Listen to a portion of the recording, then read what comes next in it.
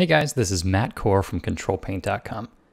Now, as I was working on the upcoming perspective sketching series that you're going to be able to find in the store, I decided to leave a couple topics out so I could make them into free videos, just to give you guys sort of a preview of what these series are going to be like. And in today's video, we're going to discuss the idea of a horizon line and the viewpoint that results from it. Because what you're looking at right here is a problem that I see all the time from beginner artists. Can you tell what's wrong with this illustration? What you're seeing is the top of this object, and it's above the horizon line. Now, this is something that never happens. So let's roll it back a bit here. If you would just grab a mug or some sort of cylindrical object on your desk, hold it out in front of you. If you lift it way up in the air, you can see the bottom of the mug. If you lower it way down, you can see the top of the mug. That's because what you're doing is essentially changing your viewpoint on the mug. You're either looking down at it or looking up at it.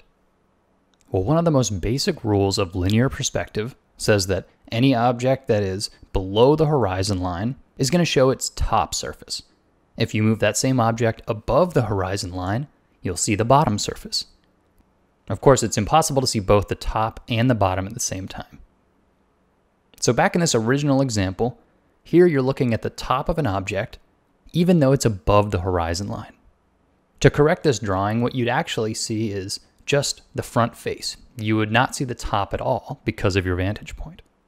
So to help you learn more about this concept, I've created a worksheet. And so your assignment is going to be to locate and add in the horizon line to each of my sample compositions. Now there's a trick to this. So let's take this as an example. Here's a cube sitting in a white void.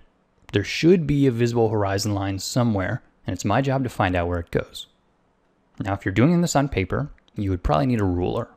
If you're doing it in Photoshop, you can simply use the line tool. So here I'm going to use the line tool, and I'm going to find two parallel lines in the image. And I'm going to take those lines and extend them off into the distance. See where they cross? That intersection lies on the horizon line.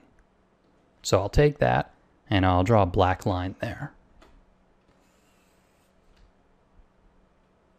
And if you want to double check your work, you can actually follow another set of parallel lines and do the same process.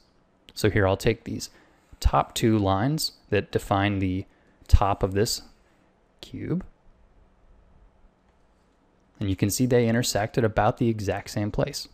Now, my drawing is not perfectly accurate, so they're not quite right, but it's pretty close. So when you look at this drawing, the addition of this horizon line makes it seem a lot more anchored in place than if it were just sitting in a void. This gives it a sense of volume and distance. Here's another example. This time I'm looking considerably further down at the object. I have a higher vantage point. But how much higher? Well, let's try the same trick again. So I'm going to follow these parallel lines off into the distance. And in doing so, eventually they will cross. Now in this case, they've crossed completely outside of my paper. They've sort of gone off the paper and onto the desk. Well, that's allowed. What that means here is that the horizon line is actually out of your image. And it's really common for this to happen. There's really only a narrow range of vantage points that'll actually have your horizon line right in the image. Your assignment is going to be to take the included worksheet and add in the horizon line. Each of the examples has an object, but no horizon line.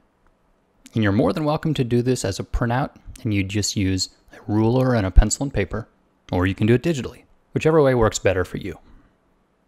Now, if you want some bonus points, you can do the same exact exercise with photographs. If you find some photographs online that have long straight lines in them, buildings are great for this, put them pretty small on a larger sheet of white paper to give yourself some extra space, and then extend those lines. Ultimately, perspective can seem confusing, but one of the best ways to get started is to know where your horizon line is. If you can use that as a reference point, you're much less likely to make common mistakes. And if you want to learn more about perspective, I've got 2 series coming out in the store very shortly. So look forward to those. Thanks for coming to Ctrl+Paint.com, guys.